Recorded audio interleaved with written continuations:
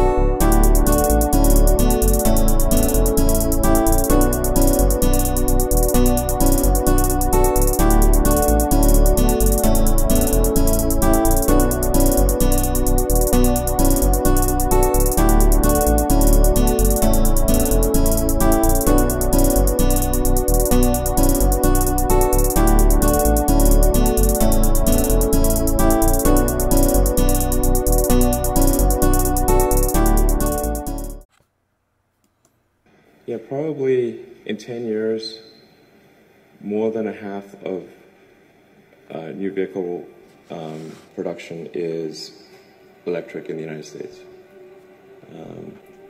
And China's probably going to be ahead of that because China's been super pro-EV. I don't think a lot of people know this, but China's environmental policies are way ahead of the U.S. Like their mandate for renewable energy far exceeds the U.S.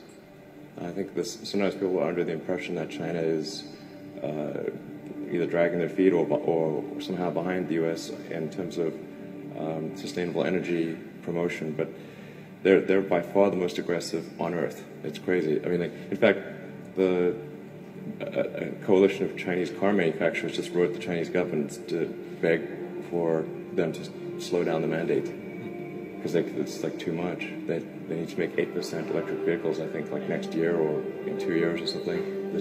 They can't physically do it. So China's by far the most aggressive on electric vehicles and solar. The thing to appreciate about China is just that there's a lot of really smart, really hardworking people there, and they're going to do a lot of great things. This is sort of, independent of Chinese government policy. They're just going to do a lot of interesting things. The thing that will feel pretty strange is that the Chinese economy is going to be probably at least twice as big as the U.S. economy. Maybe 3 times, but at least twice. And that assumes a GDP per capita still less than the U.S. Since they have about 4 or 5 times the population, then it would only require getting to a GDP per capita of half the United States for their economy to be twice the size of ours. So yeah, with respect to China, China's economy is going to be 2 to 3 times the size of the U.S. economy, at least double. Therefore, in order for the U.S. to be competitive on a military level, the innovation has to overcome a gigantic gap in economic output.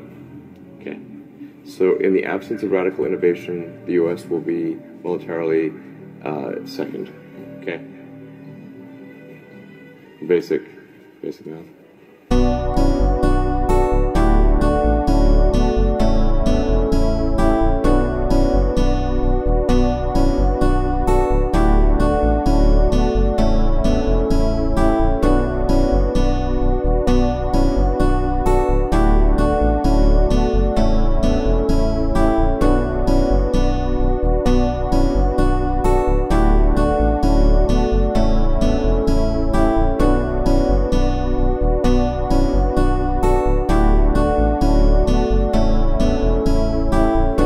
If you like my video, please subscribe and give me a thumbs up.